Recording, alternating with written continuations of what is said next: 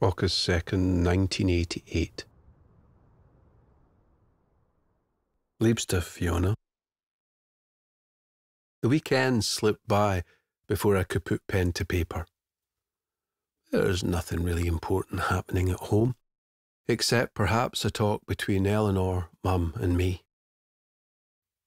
I almost forgot that you had written to us in Dutch. Yeah, I can understand that you find the spelling rather difficult, but otherwise it's not a difficult language, especially as you speak German so well. Andrew is on holiday now.